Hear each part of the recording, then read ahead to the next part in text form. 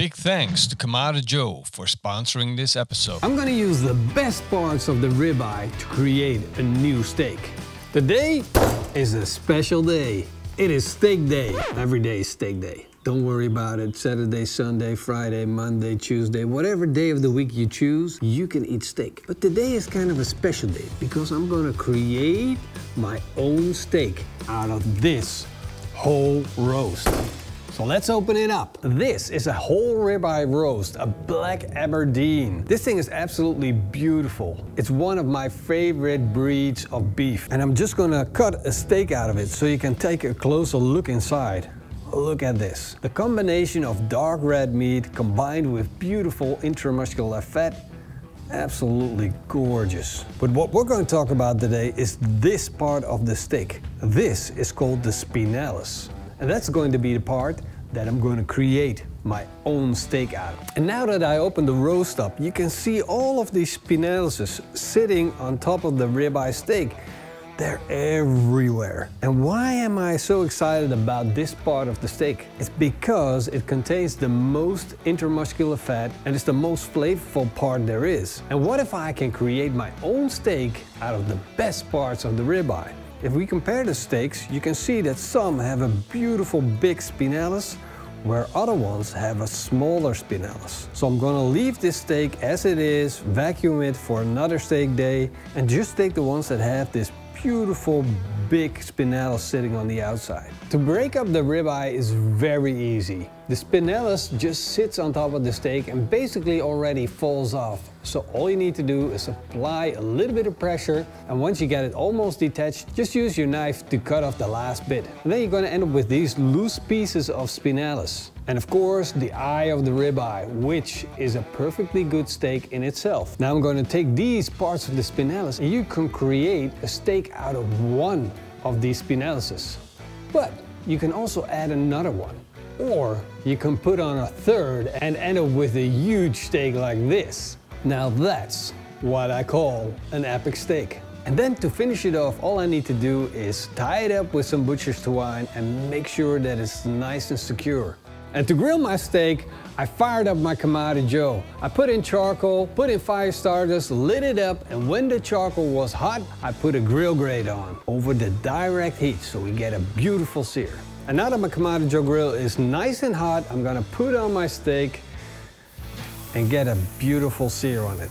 And when you're working with a stainless steel grill grate, you wanna make sure you rotate your steak frequently so you build up a beautiful crust.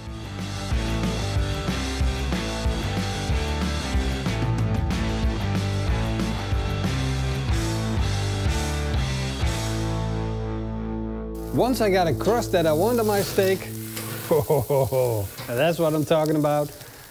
I'm gonna take it off, I'm gonna set it on my board and put in my thermometer. This thermometer is gonna help me keep check of the temperature while I'm going to slowly let it come up to 52 degrees Celsius. So I'm gonna close the bottom fan to one finger open.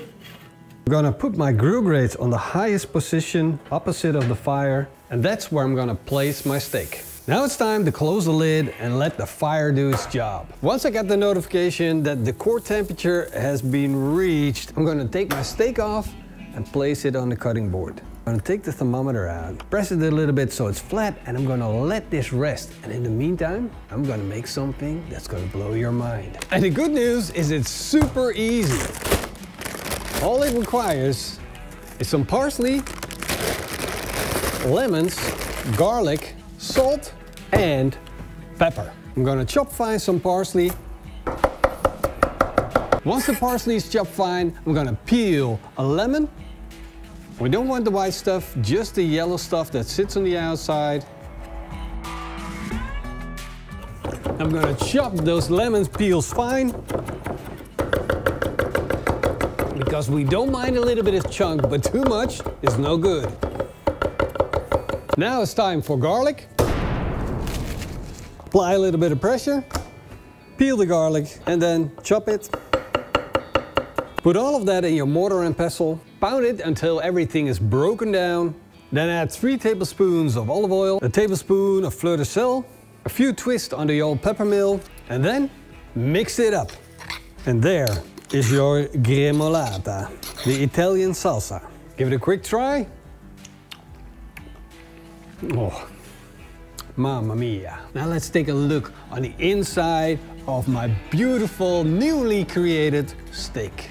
Wow, that looks absolutely amazing. Look at that. Absolutely cooked to perfection. And the good thing about this is there's no big fat cap in this steak. There's just beautiful intramuscular fat. Let's sprinkle on a little bit of salt and my steak is done. All I need to do now is enjoy it. There we go. That's incredibly tender. This is the most weird idea you had in months, but I get it now. Delicious, is flavorful, and I love the Aberdeen black. But the steak is crusty, crunchy from the fat that rendered down and the flame shooting up onto the steak and building up that crust. Cooked to perfection, to the right temperature. So tasty. This is one of my favorite steaks. Absolutely perfect barbecue flavor and tender and juicy as can be. You want this in your life. And there's of course a little side note. Out of all this meat, you can only create so much steak. So that's kind of like a downside to it, but hey, it's well worth it. I'm gonna give it a try with a little bit of gremolata. The Italian salsa. There we go.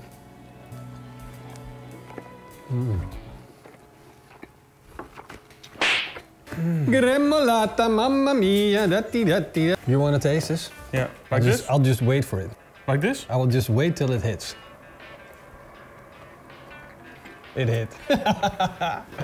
All I need is just one look at Morrison and I know when it hits him.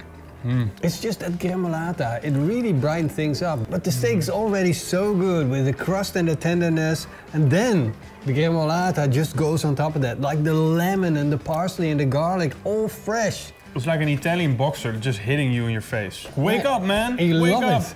Yeah, you go for more. But wait, hold on. Oh, sorry. Not too much though. Oh. I need a little bit too.